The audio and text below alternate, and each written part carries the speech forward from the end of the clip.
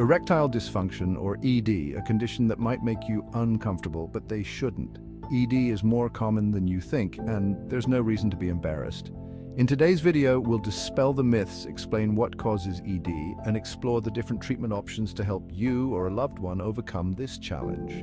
Whether you've experienced it personally or are simply curious to learn more, understanding the facts about ED can help break the stigma surrounding it.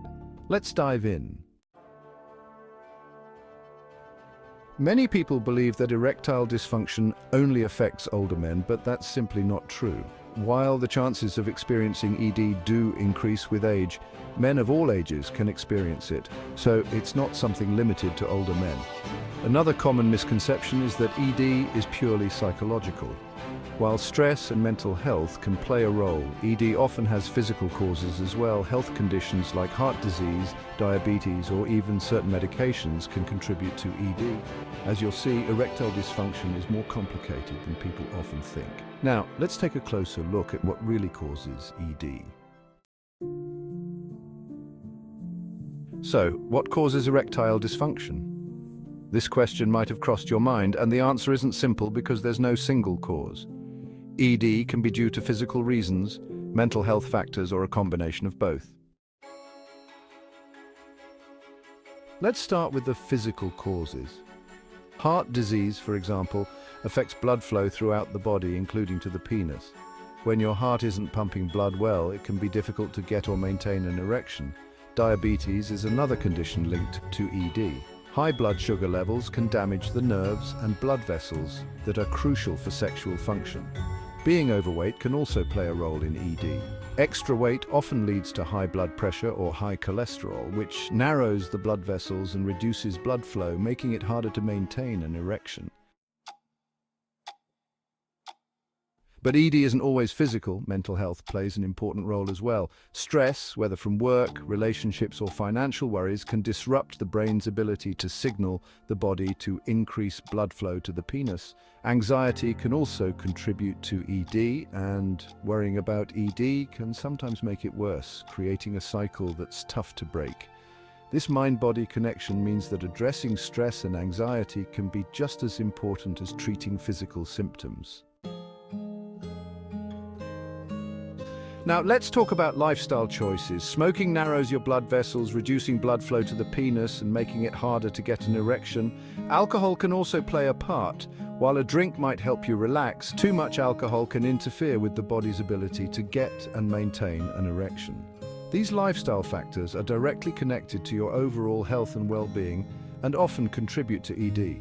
As you can see, ED rarely has just one cause. It's usually a mix of physical, mental, and lifestyle factors. The good news is that erectile dysfunction is often treatable, even if it has multiple causes. If you're experiencing symptoms, you might be wondering, what can I do about it? Let's explore the steps you can take to address ED.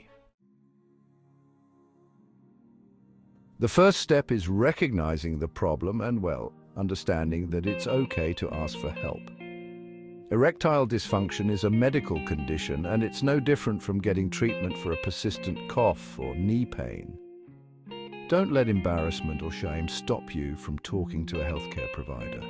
Open conversations with your doctor can lead to treatments designed just for you, and addressing the issue early can prevent further complications. Remember, the sooner you seek help, the quicker you can find a solution that works for you.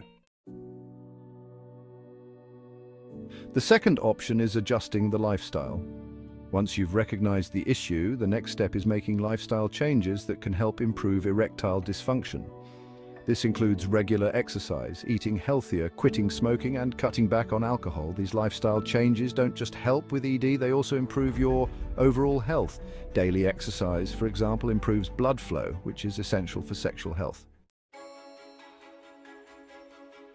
The final thing to do is explore treatment options. If lifestyle changes alone aren't enough, your doctor may recommend other treatments.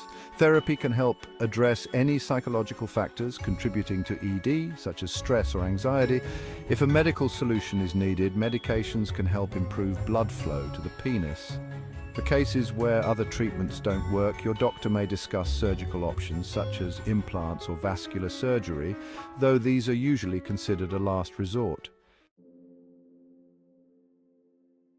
Everyone's path to treating ED is different, but the most important thing is to take action. If you're having symptoms, talk to a healthcare provider. ED is sometimes a sign of other underlying health issues, such as heart disease or diabetes, so addressing it early can help with more than just your sexual health. Thank you for watching. If you found this video helpful, don't forget to like, share, and subscribe to our channel for more health topics like this one.